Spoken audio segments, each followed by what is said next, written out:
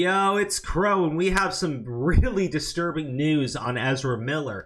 For those of you who are unaware, Ezra Miller is the Flash for Warner Brothers and has his own solo film coming out really soon. That's already been filmed, already been shot, and pretty much during it, ever since it's been completed, Ezra Miller has been in trouble with the law. But this story is shocking and much worse than anything else he has been accused of. Ezra Miller grooming allegations surface about actor.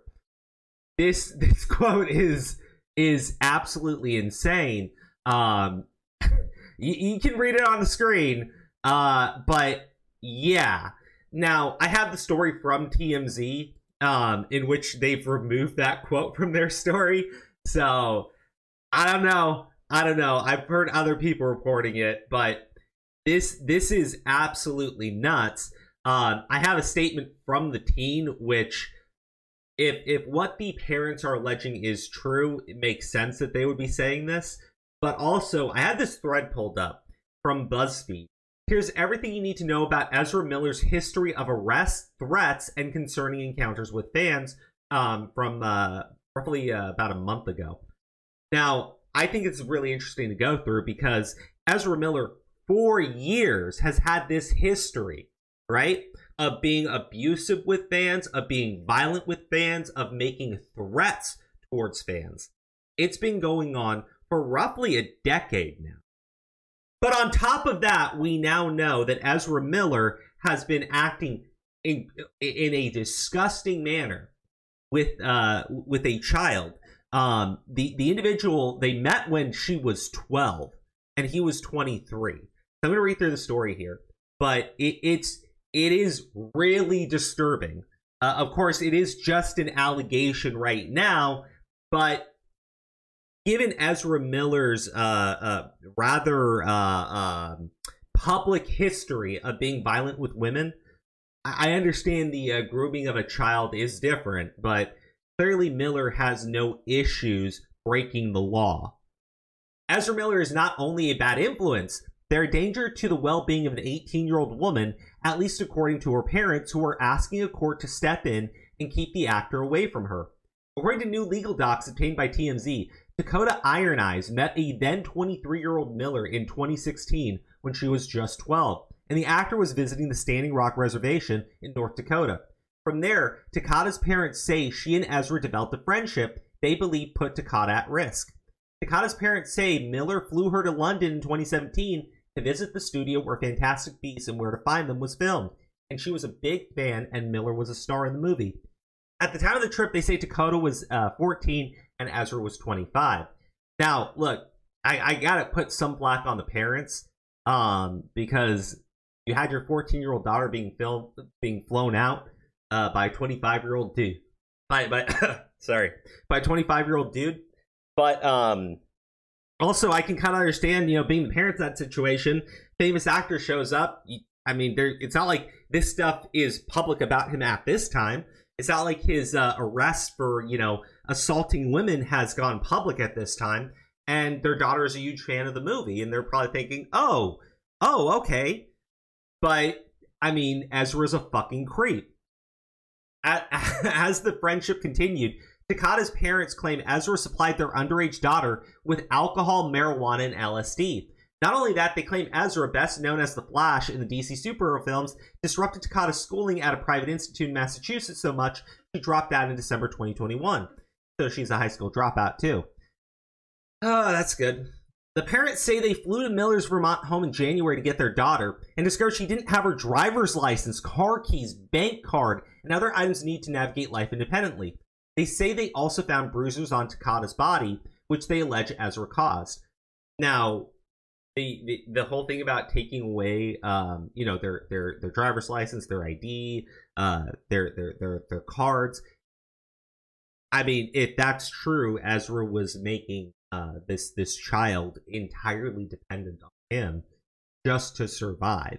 Now, I'm sure that the kid here doesn't see it that way because they've been groomed to think that this behavior is appropriate when it absolutely is not. Shortly after she got home, Takata's parents say she fled to New York City to reunite with Ezra, and from there, the pair has been traveling together to Vermont, Hawaii, and Los Angeles. The two were spotted at a club in Hawaii in a video obtained by TMZ. As we reported, Miller got arrested several times during their stay in Hawaii, including the incident where they allegedly attacked bar patrons. Wow. I didn't know the girl was there. Actually, I have something on the story from Hawaii, because one of the things about Ezra Miller, and given that it is Pride Month, you have to talk about this. Ezra Miller identifies as non-binary, goes by they, them pronouns, okay? Why is that important? Because anytime Ezra Miller is arrested, is involved in some sort of controversy, says some objectively horrific shit, Ezra and all of his, Queen fans come out talking about how they're being how people are being homophobic towards him, how they're just trying to attack him because he's a member of the LGBT whatever. Ezra Miller is just a creep. Ezra Miller is just a bad person. Ezra Miller thinks it's okay to assault people in public. Ezra Miller apparently has been hanging around with a girl since she was 12 years old. She is 18 years old now, and the two of them are still together. So, I mean, I don't know what you want me to say. I really don't. But this guy hides behind his status as a member of the Alphabet Squad so that he doesn't get called out for attacking women in public and grooming children. It's fucking disturbing. In the docs, Takata's parents state Ezra uses violence, intimidation, threats of violence, fear, paranoia, delusions, and drugs to hold sway over a young adolescent Takata. They claim Ezra has also told Takata to go solely by Gibson, a nickname she formerly used with family and friends. Then there's this. They say Ezra has decided Takata is non-binary transgender when she had previously declared non-binary queer gay. I gotta be honest with you guys. This is something that always kind of disturbed me about there's a study that came out recently saying more and more people are identifying as queer but not actually being involved in relationships, and it's because it's trendy and it's hip to identify as some type of queer identity. When you then take a young impressionable teenager and you throw them under Ezra's sway, it would make sense that Ezra has concocted a new identity for this child. I did have the statement from Takata, by the way, and I really don't feel like it's appropriate to read through it. Takata is 18, that is true, but this is someone who, from the age of 12, has been under the influence of Ezra Miller, who we know is a violent fucking psychopath. Now, in terms of the arrest from Hawaii, multiple arrests, by the way. Multiple arrests. It wasn't just a one-time thing. Ezra Miller threatened cops with a hate crime for getting his pronouns wrong. Now, I know I'm getting the pronouns wrong, too. I try. I do. But also, Ezra Miller is a child-grooming, woman-beating piece of human filth in a skin suit. I really don't care what people accuse me of. Here's everything you need to know about Ezra Miller's history of arrests, threats, and encounters, and concerning encounters with fans. So it goes through a whole list, talking about, when he was first broke out onto the scene in 2011. At the age of 19, the actor who identifies as non-binary, uses they, them pronouns, most important thing about him, had already starred in several indie movies, including After School and City Island, but it was their unsettling role as Killer Kevin that really put Ezra's name on the map. Yep. Since then, they've joined huge movie franchises, including DC Comics as The Flash and Fantastic Beasts series, which pretty much everyone already knows. In as many months, 29-year-old Ezra has been arrested 2 times while in Hawaii, and has also been the subject of a restraining order in a separate incident. In fact, Warner Bros. And DC executives were said to have held emergency meetings last month to discuss Ezra's future as The Flash following their arrest for disorderly conduct and harassment. But Ezra's history of concerning behaviors with co-stars, fans, and other members of the public actually dates back to 2017. Here's everything you need to know. I mean, so 2017, so we're 5 years. So he's been, 10, 11 years went since he broke out as being like a bigger name actor. And so that's what, 11 years?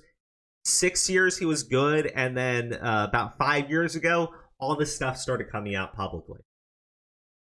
And Ezra's arrest on March 28th reportedly led to the execs hitting pause on future projects for them for the time being, which is a good thing.